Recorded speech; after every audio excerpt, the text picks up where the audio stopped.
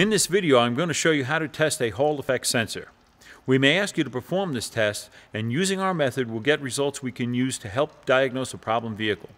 This video will show you how to confirm the sensor is sending the correct signal to the control module it reports to. Most manufacturers utilize 3-wire Hall effect sensors. 1 wire being power to the sensor, 1 wire ground to the sensor, and 1 wire is the sensor signal. Our preferred method for testing this type of sensor is using a lab scope. This is a must-have tool when working on modern automobiles and will save you time and money when diagnosing. To test using a lab scope, connect the lab scope ground to battery negative. Turn the key on with the engine off. Back probe the sensor power and confirm the voltage is correct. Back probe the ground and confirm the voltage is correct. Back probe the signal wire and confirm the reference voltage is correct. Depending on the position of the engine, it could be 5 volts or 0. Remember, always consult manufacturer's wiring diagrams for the vehicle you're working on.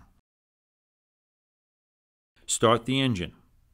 The reference voltage should toggle from high to 0 volts. The sensor should be creating a square wave toggling from 0 to 5 volts. If you don't have a lab scope, you can test the sensor manually using a DVOM. Confirm power and ground to the sensor are correct. Confirm the reference voltage is correct. Disable the fuel system so the engine doesn't start.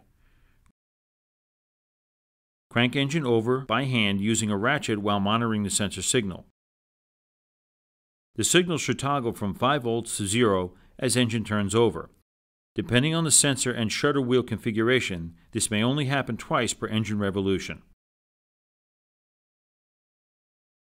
You can also test the sensor with it removed from the engine.